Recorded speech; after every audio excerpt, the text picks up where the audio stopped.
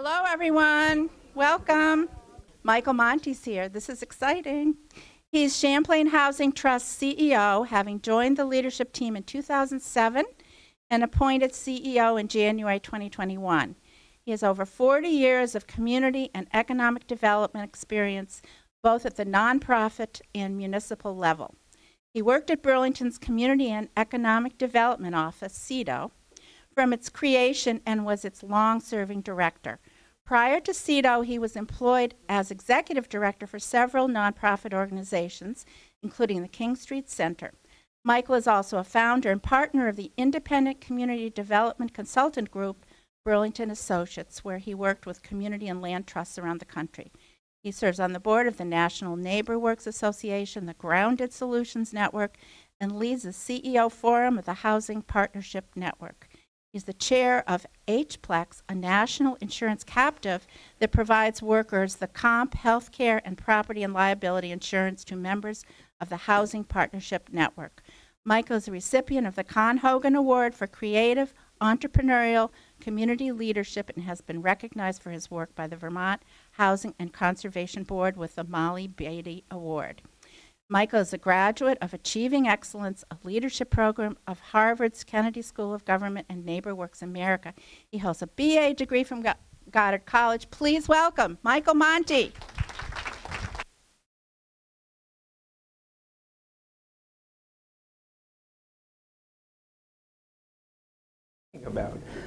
So thank you for being here. I'm very happy, and it's great to be able to speak to so many of you. I will go through some slides, but I really, I'll take questions earlier. I hope that's okay. And nobody gets in. I don't. No. Okay, you hold your questions then, but I'll try to end a little early because I like dialogue. I think information gathered. Oh, okay. Oh, yes. Yeah, okay, that's fine. But I'm more inclined to understand what you need to know, and by asking questions, I'll get that. So I'll do my best to move through these and not to bore you too much with the presentation. How are we doing with this? Is this good? Yeah. Okay. Excellent. So I am the CEO of Champlain Housing Trust. I have been working there for about 15 plus or so years. You heard the introduction. I've been the CEO for the last few years, actually starting being the CEO during COVID. And so I'm going to give you a little presentation. Oh, come on, now you're supposed to move. Huh? Not going. Excuse me? One more time. Hey, okay. So just to say that this is our mission statement. We do permanently affordable housing. That's the work we do. And we've been around since 1984 doing that work. We are a result of a merger of two companies that got established in 1984, Lake Champlain Housing Development Corporation and the Burlington Community Land Trust. Everything we do is permanently affordable. We are governed by a 15-member board. We are a membership organization. I would hope that some of you are members. It doesn't cost you anything. Oh, it costs you $1. You could, or more if you want. But certainly as a membership organization, we respond to membership, but we respond to the community. All our residents are members. And a third of our residents sit on the board. So we're constantly getting feedback from the people who live in our properties. We provide housing on a continuum. We don't do one kind of housing. And though we really work from homelessness to homeownership.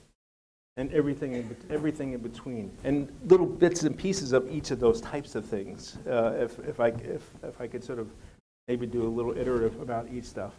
So a lot of different kinds of work in homelessness, a lot of different kinds of rental housing.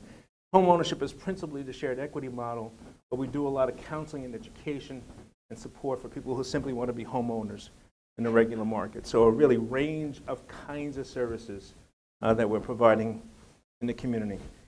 Here's our numbers to get you a sense of who we are in terms of sort of scale. We're probably the largest nonprofit, certainly in Vermont. We're probably one of the few of the largest in New England, certainly not in the country. But we are a decent number of apartments, shared equity homes. We have a range of different kinds of commercial spaces. 5 different kinds of loan programs, which I'll give you more description of those as well. And an operating budget of $29 million, which does not include all the development work that we wind up doing, nor some of the partnership properties that we actually own. And 151 staff, so not a small organization by any means. We just won, or will be one of the best places to work in Vermont, and we are actually, over the last 15 years, the 2nd largest growing company in Vermont for under a certain number. So I'm not sure our growth was necessary. It's unfortunate in some ways, but also it's good that we'll be able to meet the need in the community. Here's what we did in 2023. In terms of the total number of things, you see some of the same information: total number of apartments, total shared equity homes, some new buyers in our shared equity program, almost $3 million in lending of different kinds of loan products, which I'll describe a little bit. We have a very robust resident services department who are providing services to our residents in terms of supporting them. So you can see what else is up here.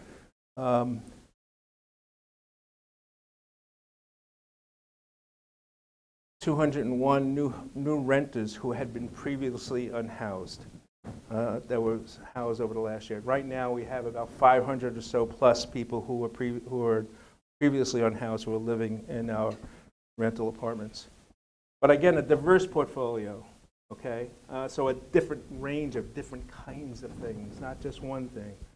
So 5 different kinds of shelters that we're operating. We're actually the biggest shelter provider in the state of Vermont. We go from a motel, which we operate at Harbor Place, all the way to the pods in Burlington, to actually just owning property on behalf of nonprofits. So Steps to End Domestic Violence, we bought the building for them. We rent it to them for as little as possible, and they run their program out of our property, and we make sure the property is good and works for them. So we have a wide different kinds of relationships in terms of the homeless work that we do. 4 supportive housing homes. These are group homes. Different kinds of supports going on within the properties. 13 group homes and special purpose housing.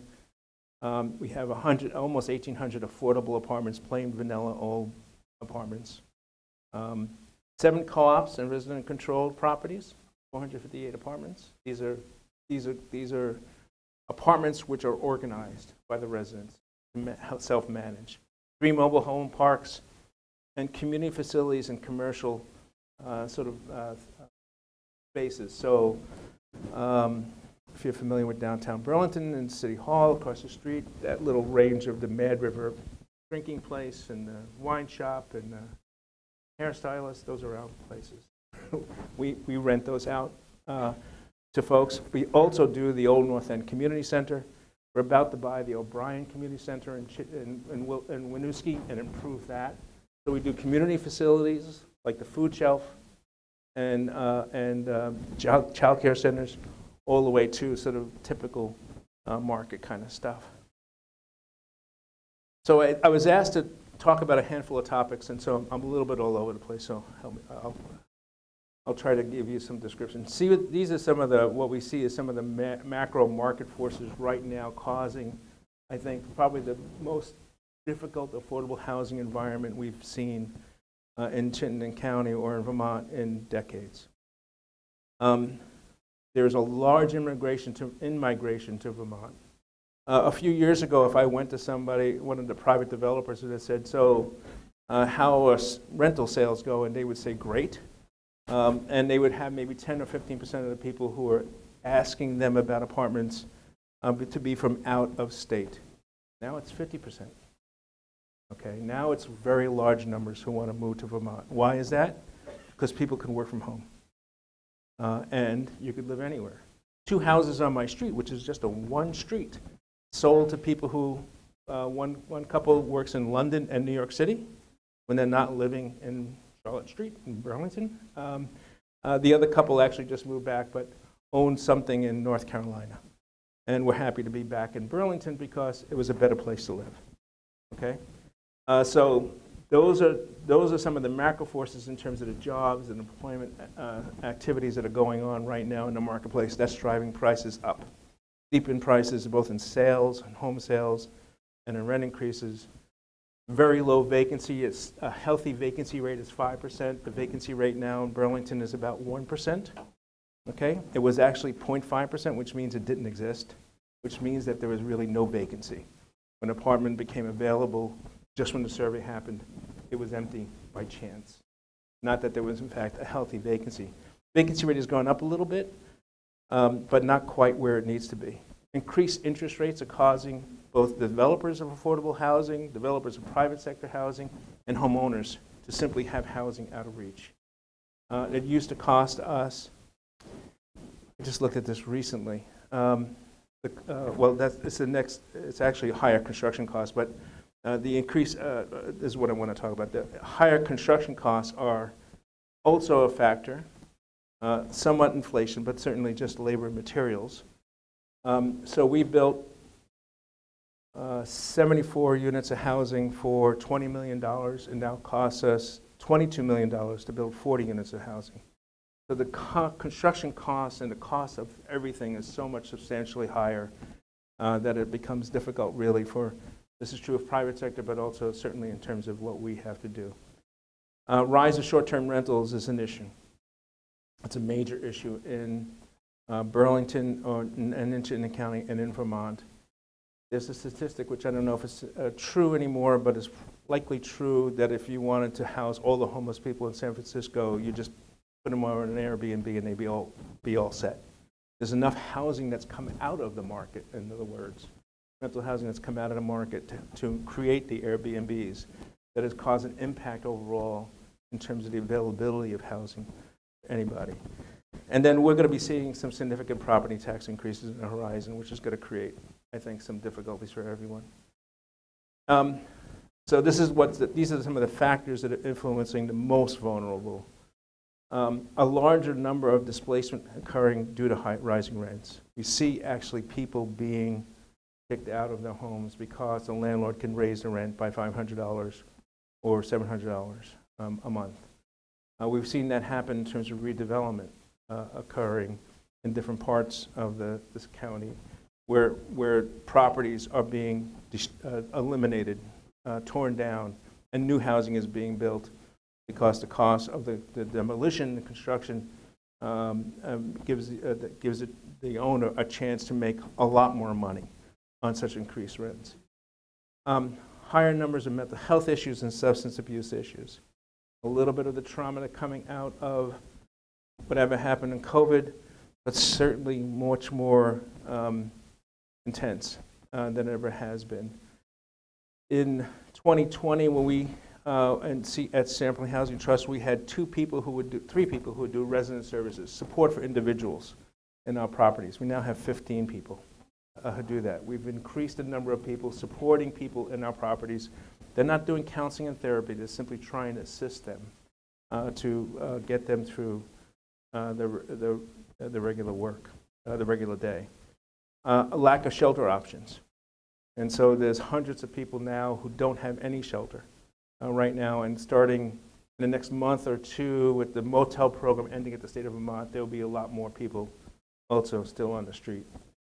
For me, I don't see a comprehensive treatment program out there. There are some, but they're not strong enough. And the drugs have changed.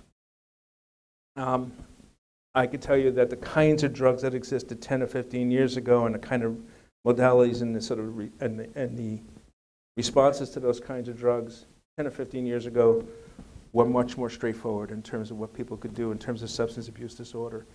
Kinds of drugs that are out there right now are just so different. I don't know if you really want to go down this path, but heroin costs a decent amount of money. You did a fix of heroin, and you were good for the day. Fentanyl costs like 50 cents. It's good for a couple hours, but you need a lot of it. And it's destructive in every way. And there's not really a good way to get off of it. And when you mix it with methadone, which is speed or crystal meth, and you mix it with a couple of other drugs that people are mixing it with, it's deadly. And so this has occurred over the last 3 to 5 years. And it's brand new, I think, overall to society. You know that staffing at social service agencies is at a difficult level. People are having a hard time finding the people they need to be able to sort of do the work because it's hard work. And then overall community safety has declined. We know that that's in part because of a response to the need of people needing to be housed. The number of people who are on the street who are struggling and who are looking to do some kind of damage in the community has increased as a result of all this. I guess I'm not going to tell you that. Well, I will say that the state has been very positive and responsive over the last few years, in part because of COVID funds, but also overall seeing the greater need that's out there. And I think they still want to be responsive, and we believe that, in fact, over the next few years, there's going to be a sort of continued support from the state of Vermont to do more. Pre-COVID, there would be an allocation to the Vermont Housing Conservation Board, which was the principal source of funding for affordable housing. That allocation would be $15 million, half of which had to go to conservation. So we're talking about $8 million, okay? I can't do anything, we can't do anything with $8 million anymore. And the dollars amounts that were spent in the state of Vermont were more like $100 million. And that was really just being able to keep up. And so that allocation over years has not quite been enough in order to be able to sustain the need for greater affordable housing. Again, factors such as Airbnbs, in-migration, higher interest rates, higher cost, all of those factoring into the fact that the need is even greater and the appropriation was so little over a decade prior to COVID has created a sort of a bit of a crisis. There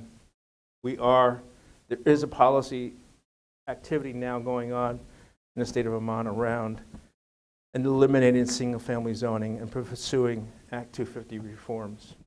It's fine. I'm basically for that, but it really is just a small move. It's going to maybe save some time and cost, but it's not going to be substantial enough to really just sort of change the dynamic we have in front of us. As you can see, we've been very busy, and we have lots of new properties coming online. And so Post Apartments is in downtown Burlington. It's at the former VFW building. I'm going to tear that down and put 38 apartments focusing on veterans with a ground floor for a community justice center. Cambrian Rise, which is a 1,000-unit development that's on North Avenue. We've done 74 rental units. We're going to be doing another 30, another 40 rental units and 30 home ownership units there as well. Bay Ridge, which is in Shelburne, is going to be another combination of rental and affordable home ownership.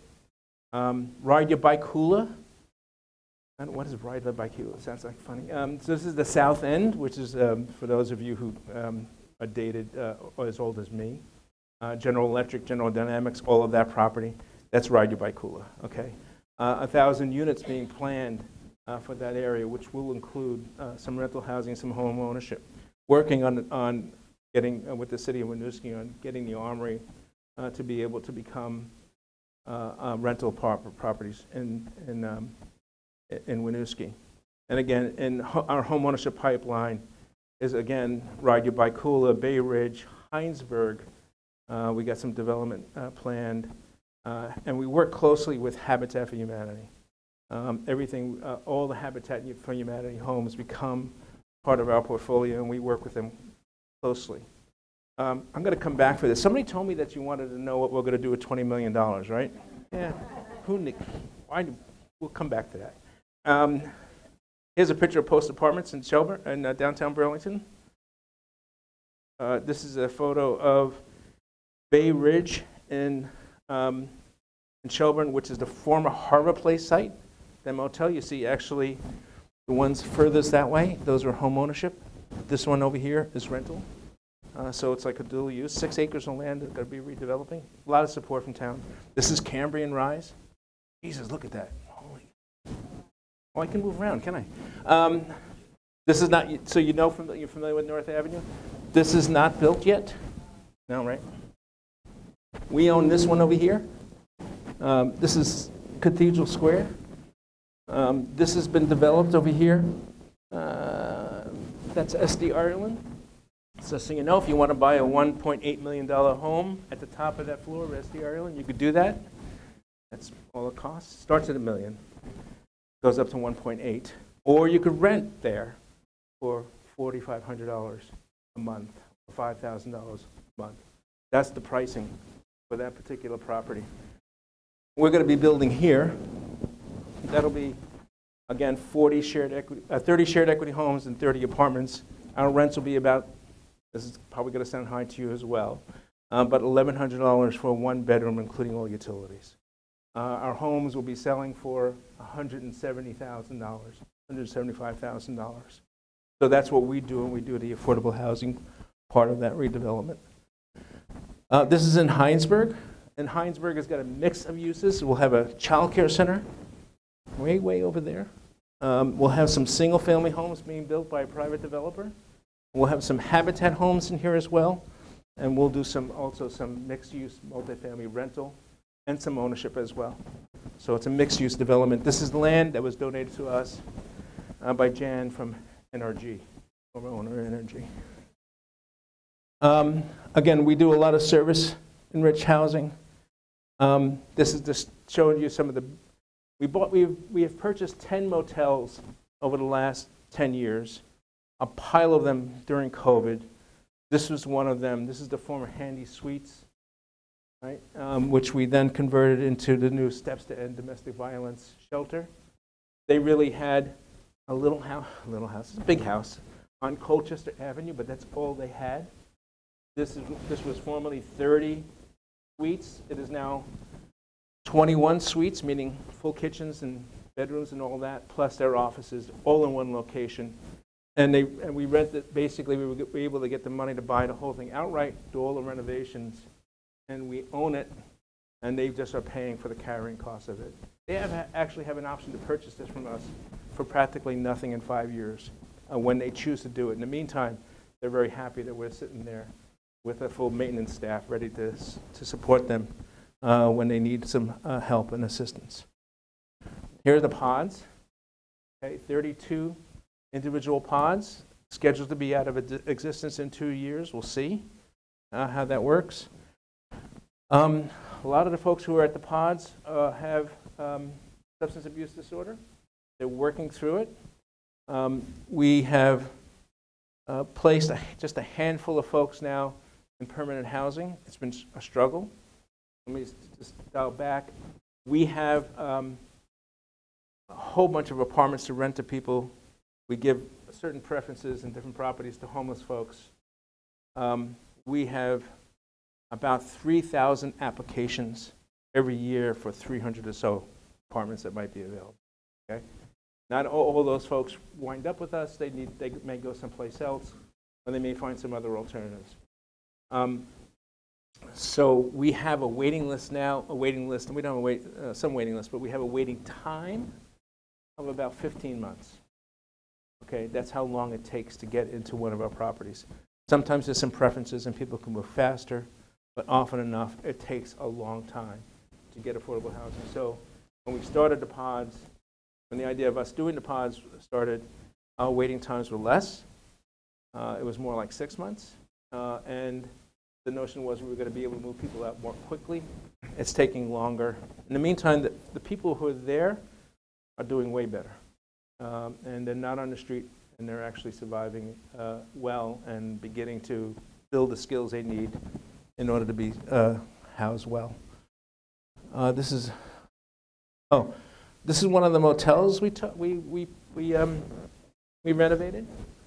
Brayburn is, we bought 2 ho-hums.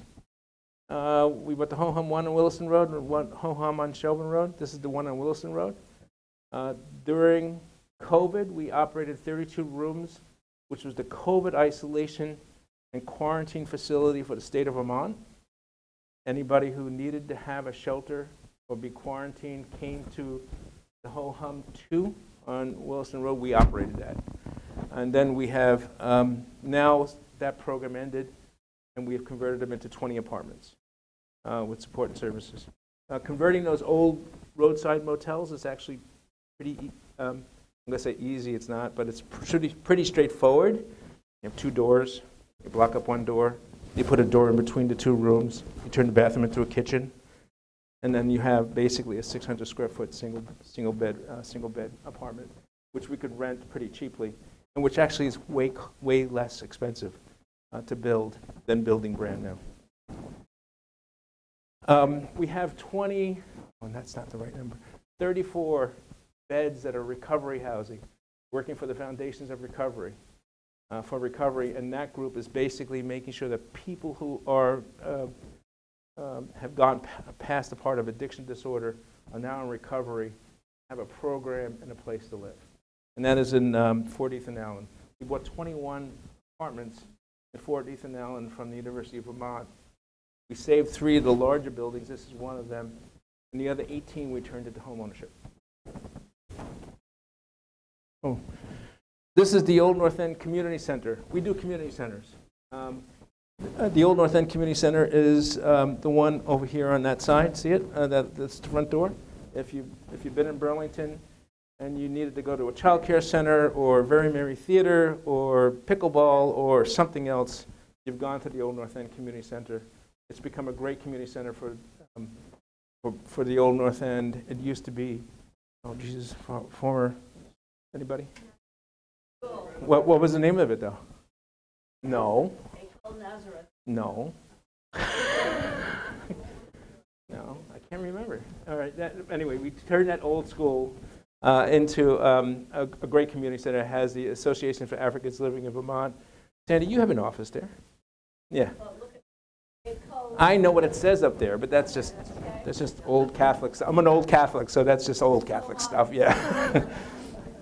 But next to it, there's the O'Brien Community Center, which was done 15 years ago, which had community health centers of Burlington and a few other uses there. But we've been asked to buy the property from the city of Winooski, which we're going to do, and to expand the level of community health activities and dental clinic at that location, create a new library, a brand new library. The city of Winooski doesn't have a really, really good library. And then to do an event hall on the top with a community kitchen and some nonprofit office space. Here, I'm running out of time. I want to get back to tell you how we're spending all that money. Here are the number of different kinds of loan programs we have. Again, about $3 to $4 million each year is going out in different loans. Many of them are operating within Northwest Vermont, but some of these are statewide, like the Mobile Home Lending Program and the Farm Worker Housing Program are 2 programs we operate statewide. Very successful, and really over 100 people, over 100 loans over the last year or so. I don't know if you know what shared equity is, but we basically take a home, we make an investment, and in exchange for that investment and money coming from us, the family gets to buy the home from us, but when they sell it, they can't sell it and take all the money back and keep it. We keep it within the home. And basically, it's called shared equity. So if they buy a home, we sell somebody a home for $175,000, usually means it's appraised at $350,000 in the market. If it appreciates to $450,000, that extra $100,000, they keep 25% of that, okay? And also all the mortgage payment they made, plus all the improvements they made to the house. But we get to keep it, the rest of it, and make sure that it's affordable to the next generation. This is called permanent affordable housing, homeownership model that is basically becoming even more popular now across the United States as a way to ensure that there is permanently affordable homeownership opportunities for people in neighborhoods where they don't exist. What is all that? Oh, and this is telling all the great things about shared equity, yeah. I think that's it. Now let's see if I can go back to, oh, I've got to go through all that. This is great TV, isn't it? Now, did I get to, there we go. Mackenzie Scott gift. So I'll tell you a story about how we got a Mackenzie Scott gift, because I have never met her. I have never spoken to her. I have not even exchanged a word with Mackenzie Scott, ever. Mackenzie Scott, if you know, is the former wife of Jeff Bezos, who decided to take her divorce settlement and give it away. That's the best way of describing it. She has been giving funds away for the last few years on a regular basis. And the good thing about what she does is when she gives the money away, she says, here, go ahead. Do good work. Don't have to report to us. Don't come back. And it's yours to spend on the work that you've done. We had no idea that this gift was underway. Okay.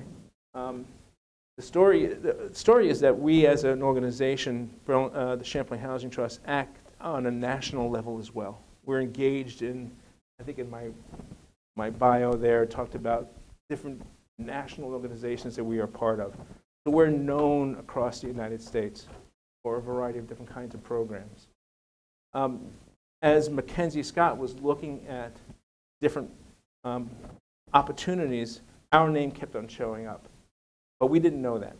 We got a call in February of last year, not this recent February, last year, which was, hey, we represent a group of donors. We'd like to talk to you about what you do.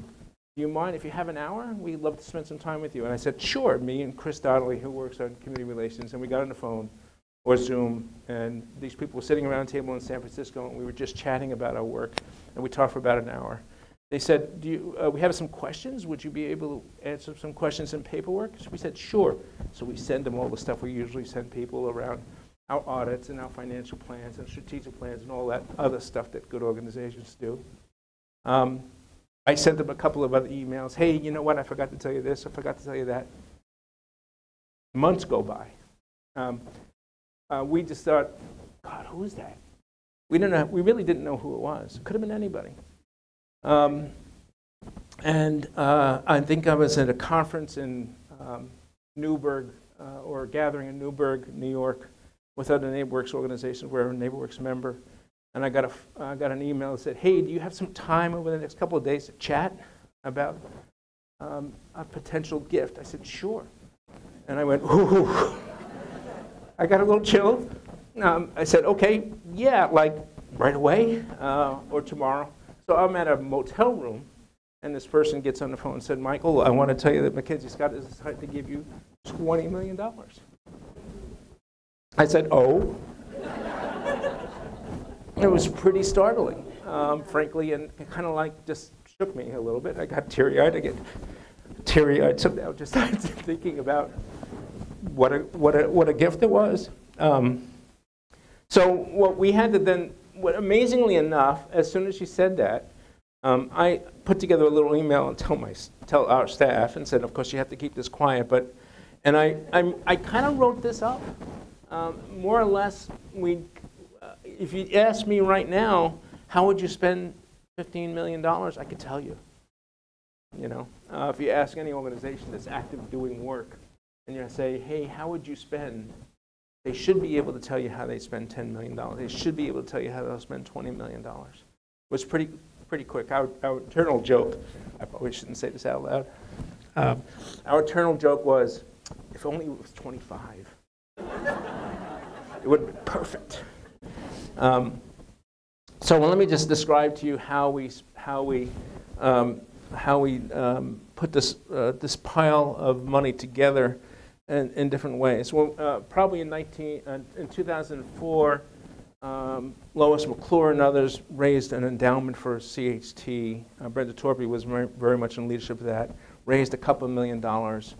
At the time when CHT's budget was $6 million. That was enormous, right? The amount of money that an endowment provides in terms of regular cash was great. As I told you, it used to be that was $6 million then. It is now $29 million now. And so we were thinking our endowment needed to grow and be a little bit more. Now, endowments are just not cash sitting around not doing anything, right? For an organization that is in real estate, we are required to have money. You probably all know, you look seasoned enough. The only people who give you, the only reason you get money is if you have money. Nobody's giving money to anybody who doesn't have it. You have to show as an organization that you're strong, that you have the capacity to manage the properties, that you have the capacity to manage debt. And so for us, we actually needed to have more money sitting in a bank to be there to ensure our grantors, the banks who were lending us money, everybody, that in fact we were in good financial health. We weren't in bad financial health, but knowing that we needed to grow our endowment was something that was on our mind. So we put $6 million more into that endowment fund. And that means that we have an $8 million endowment. So what is it doing? It's generating money. It's generated about last year, generated about $600,000 or $700,000. And where are we putting it? Into resident services. Because nobody's giving us money to do support for residents. Like we could, when we do development, we can get rental income. When we do loans, we could charge a little fee, but nobody's giving anybody money for resident services. And so we immediately put it into resident services. Essentially, that cash flows back to CHT to support its resident services program. LIFT is basically strategic investments in property. We have used LIFT monies to buy Dorset Commons, which is in South Burlington. Basically, it is an internal fund that allows us to carry low debt on a property that we may need to build, to buy and redevelop. We have used LIFT. We have invested more money in LIFT, and we have used it to lend money to properties that we have taken over or control to help those properties be more successful. There's still some money left in there. We spent some of that. Working capital. We do about $60 million worth of development every year. And often enough, there's a need to invest a certain amount of money early on. And so $2.5 million in sort of working capital, which is very important. And then community centers. The old North End Community Center had some debt that was coming up in the next few years that we had to pay off, which we were going to go out and raise money for. We paid that off early. The O'Brien Center, we're going to be buying that building from the city of Winooski, and we're going to be using some of the money to reinvest in that building as well. That's the community center part. Those are what I would call ongoing investments. In other words, they're going to go into properties, or they're going to go into endowments, and they're going to generate income or positive cash for us. The one-time investments are a little bit more interesting. Homeownership Equity Program is a program that we have initiated a couple of years ago, which is down payment assistance for people of color to buy homes. I can go into a long description of that if you want to, but basically the number of folks who have been able to buy homes who are people who are black or African American is so low in this compared to white homeowners in the state of Vermont and across the country. We have provided $25,000 of a very quick loan that disappears within a few years through something called the Special Purpose Credit Program. And we have funded that in Chittenden County, Northwest Vermont, through a generous grant from the New England Federal Credit Union of $3 million, which we got a couple of years ago. And that's money that's being dispersed to individual homeowners. What we did with this $1 million is we said, let's make it available statewide to our nonprofit partners across the state of Vermont. So basically, this is funding a statewide homeownership equity program across the state.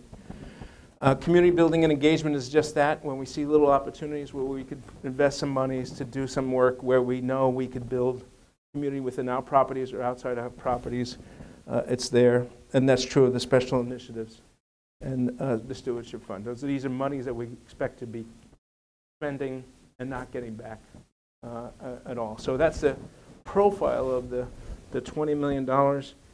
And I think I'm going to stop there because we have 20 of, and I could just ramble on for a bunch of things. And I'd rather you ask me some questions and we can get to your answers. How's that?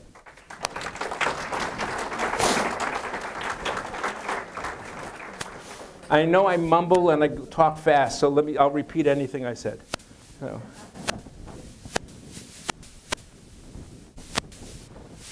Kathy, anything from Zoom? Oh, come on, Zoom people. Yep.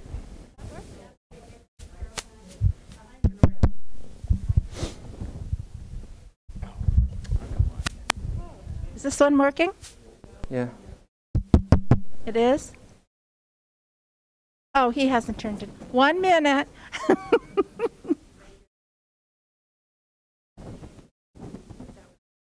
Yes, he's fixing them. Now?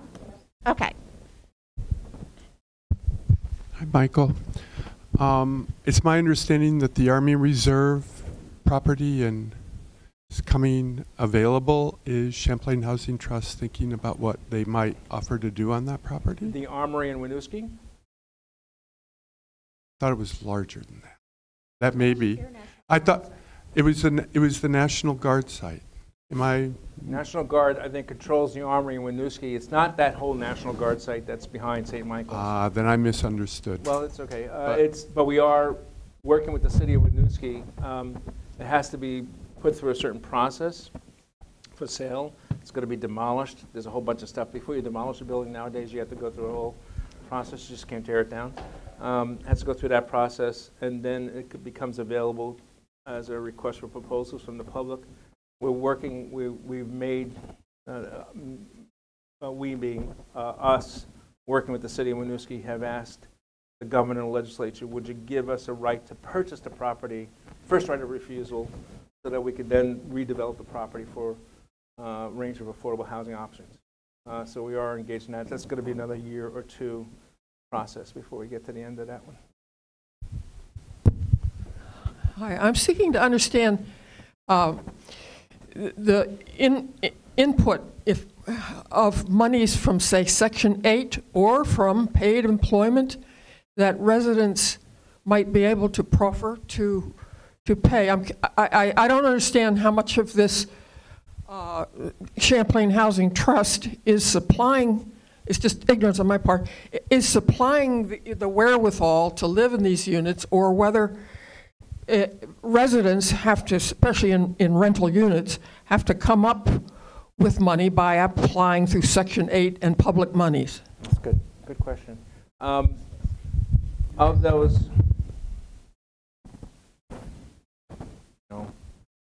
can I move this again? Of those 1,700 or so apartments, which I described, probably about a little less than 50% might be people who hold Section 8 vouchers. Okay? Our apartments are still $1,100 for one bedroom, are still $800 less than the market. Okay? And so for somebody who's earning 70% or 80% of median income, it works for them. If somebody's making 30% of median income or is on Social Security or disability, they can't afford our apartments. We then work with the local housing authorities to ensure that those folks get vouchers so they can come into our apartments. So it's a conversation and a sort of a work with the individuals as they come in. We encourage people who are making a certain income, who might be disabled, might not have enough money to be able to afford even the affordable apartments that we have, to work with the local housing authorities, Winooski, Burlington Housing Authority, State Housing Authority. When we're working with homeless population folks who have zero money, we are usually designated units and usually have the housing authority willingness to provide the individuals going into those homeless units, because they're part of a system, a coordinated entry system. They automatically get a voucher when they come into our housing. So it's not that complex, but basically the answer is our tenants use vouchers as well. When they're only making $1,000 a month, they can't afford $1,000 of rent. So we do a combination of both things. I'm just amazed at the number of new apartments going up over here off Market Street in South Burlington. You talked about the ones off North Avenue. The population is not growing to the extent of the number of apartments going up. Is this really due to Airbnbs? And if so, are we doing anything to take some of those Airbnbs off the Airbnb list and making them back into housing? It's a complicated question. I would say that there has been some population growth. Even Burlington had a 10% growth between over 10 years, which is not a lot if you're in Arizona, you know, or somewhere like that, but it is still more than Burlington has had for a while. And two things are happening. One is that the size of households is smaller, so you need more units in order to deal with the number of folks who need housing. At the same time, also, actually, some of the new immigrant families are much larger. We actually have to build 3 and 4 bedroom units as well, here and there, and then not in existence as well. So I guess the point is that the number of housing units is not a direct correlation to population, because the population use of the housing has changed. In terms of Airbnbs, Burlington has begun to regulate it. Winooski is looking to regulate it. South Burlington is beginning to look at regulating it. And Burlington, I think the regulation has had some impact. It's also charging people now for their use of their Airbnb program, and that has generated $1 million plus or so for affordable housing programs in the city. So even though it might not be, you may not get those units back to be in the regular marketplace, but at least the money is coming back to be able to build more affordable housing. And that seems to me that's a decent formula and a way of dealing with it. But that's, in part, you see more hotels being built, in part because the motels are sort of not in favor as much as they used to be. And then also there's been a slight impact in terms of Airbnbs. And so the hotel market is growing, or opportunity for a market is growing.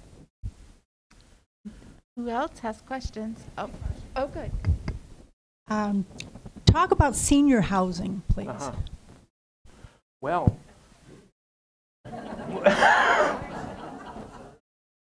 we have some seniors in our housing. We do. And if I showed you the slide, I can't go back, can I? Oh, look at that. Oh, I'm going the wrong way. And then we look at some of these sort of programs and opportunities. Often enough, we are finding ourselves working closely with Cathedral Square. I went by it.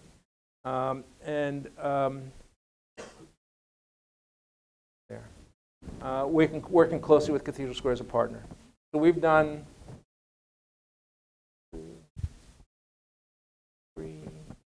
4 different kinds of developments with Cathedral Square, meaning where we've gone in and they have gone in and built senior housing. We have built regular affordable rental housing for multifamily housing. And so we do a partnership with them. They don't build as much senior housing that they want to build. We don't. We feel the same way. They are less aggressive. They do a lot of service programs, which have been great. We do a wider range of things in terms of homelessness and homeownership as well. So in terms of senior housing, they are our partner. Although we don't have a restriction, you know. As a matter of fact, every once in a while I suggest to a tenant maybe they want to be in senior housing because they want to be closer to a family in Milton. There's one family and lives on North Avenue. Writes me every year a nice postcard saying, "Our family lives in Milton. Would you build housing there?" And I say, you know, no, we can't right now, but you could talk to Cathedral Square, and they say, we don't want to live with Cathedral Square, we want to live with you. That's great, but I think that we always encourage people to go to Cathedral Square at some level. I actually have staff who live in a Cathedral Square housing who are older. So Here's another one. Do you work with the USCRI Refugee Agency? Oh, yeah. We do. We work with AELV, which is in the Old North End Community Center. They are actually, that's how we got to the Old North End Community Center, is when Jacob, who is the director of that, called up and said, you need to buy this building so that we could stay here, because it was for sale in the market, and they might have been displaced. So Jacob actually called up, and I could do an imitation of him, but I won't. But basically it was, you need to come here, buy this building so that we can have our programs here and other people can have programs here. So we work closely with them, and we work closely with USCRI, mainly in the early stages, because USCRI steps back after 9 months or a year. But we have been quietly housing USCRI refugees in about 3 different properties now. The Ho Hum Motel, which I mentioned, which I showed you a photo of, we house USCRI families there. In between, I know it sounds kind of funny, but after we shut down one program, which was the COVID isolation facility, and before we turned it into the rental apartments, we had about 6 months of the place being empty. We didn't want it to be empty, and we rented it fairly inexpensively, USCRI. We did that right now we're doing that in Shelburne as well. And we did that at the Zephyr place, which is the hotel in Williston, where we bought the building. It was vacant for 3, 4, 6 months, and we housed refugees, families, short term. So that's how we've been working with USCRI principally. They would like to be in the O'Brien Community Center. I'm not sure if we have enough space for them. So we do chat with them. There's kind of an addition by the same person. Are there any complications of finding housing for refugees? You going to answer the question? I would say that the issue is not so much, I don't think it's easy. I'm going to say that. I'm not an expert on this one, but I would say that it's harder because the families are larger, and it's difficult to find those places. We've actually at times combined units to make an apartment big enough. I mean, my grandmother had 10 kids. We had 2 kitchens. So combining 2 apartments made total sense to me, because that's what you need when you have 10 kids. You need 2 kitchens. So I think that was, I think that's one of the principal issues that refugee families are finding.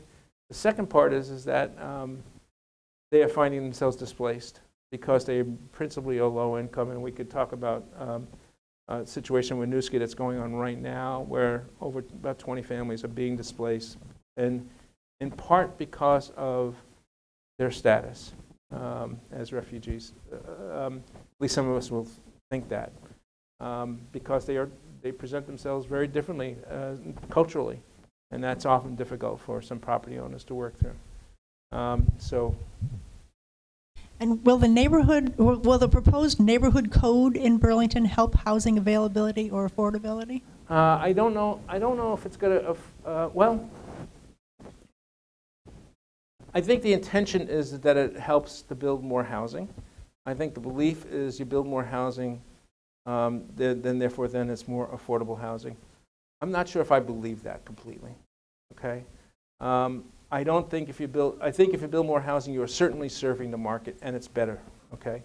Certainly for middle income people and for upper middle income people, the more housing that's being built, the better it is, and that relieves some pressure on the market. So there's no doubt that happens. But if you build a housing development that has 100 units and the rental numbers are 4,000 per month or 5,000 per month and higher, it doesn't, I almost went like this. This is an Italian phrase for nah, doesn't do it, you know? So you really need to have a focus on building affordable housing. Now, I also say that I know the code on a particular property we're looking at. We're working with the families who are concerned about their disabled adult children on building a certain kind of housing. We have a property on St. Paul Street, and that new zoning is actually going to help us make that property better. So in specific instances, yes. Overall, kind of, maybe, not really, you know, not always. It can not necessarily have the impact. Being able to build more housing doesn't necessarily translate into more affordable housing in and of itself. Two questions. One is that... By the way, I could do this all day. I have nowhere to go. All right. We've still got 5 minutes. Thank you. Probably 35 years ago, market rents in Burlington were the second highest in New England. Mm-hmm. So I'd like to, if you know, and that was second to Boston. So I'd like to know if you know what that status is. And then my second question is, if we were to take the status quo right now and assume that 4 to 5% vacancy rate is what's good for a healthy market, how many units would still need to be built aside from the ones that are being built now? I do spreadsheets, so I'm trying to look at the spreadsheet in my brain to sort of see if I can figure that out. I can't tell you precisely where we are in terms of the market in New England. I know when I tell people that our rents at market rents are $2,000, $2,400, they go like that from other parts of the country, thinking that Vermont would be inexpensive and cheap. We all know it's not. And so therefore then when I tell people that, I think it turns out to be true. We are highest rents in the state of Vermont. We're probably higher than most places in New Hampshire, probably more than most places in Maine, maybe Portland. I would say we're probably equal to a couple of places, some parts of Boston. After that, I think we're probably a higher rent overall. So I'm not sure if that has changed. Look, maybe many of you were born here. Many of us came here. We came here because it's a great place to live. That has not sort of helped. Okay, you know what I mean? People are not going to Plattsburgh. I hope nobody's from Plattsburgh. People are not going to Plattsburgh because it's not a great place to live. Rents are really inexpensive there. So our success is based upon the fact that, in fact, people want to live here. And so we have to live with that and try to work through that. And that's true of all those other markets. Parts of Boston, parts of Portland, parts of other places. So it's not something we should feel bad about as much as we have to work through. If the vacancy rate is higher, rents would change. Okay? Rents would adjust. Because people would have to compete. Time for one more question. So from your description, then you are primarily a landlord sort of thing. But I also do some things with Harbor Place and know that there and also over at the place on Susie Wilson Road that you are helping to include a food bank within this. Is this something that you envision continuing? Yes. Actually, we have two. We have a food now at Harbor Place and we have an art program at Harbor Place, which is now a motel operated pretty much exclusively for folks who are homeless. And also Susan's Place, which is now just for folks who are homeless, coming out of homelessness, 76 units. And we had to build a food pantry there. We see more of that.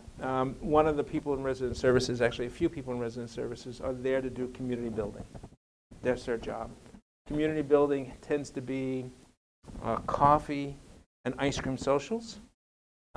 It's responding to basic needs like, please build us a fence so the kids don't run into the road. And it includes meeting sort of the needs of the community in different ways, like art programs and other kinds of social programs that build spirit and build character in people.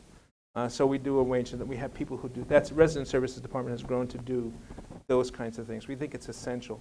Something I've been wanting to do for a while, and I think we now have the capacity to do more of that. So thank you for that question. Appreciate it. Thank you so much. This was wonderful.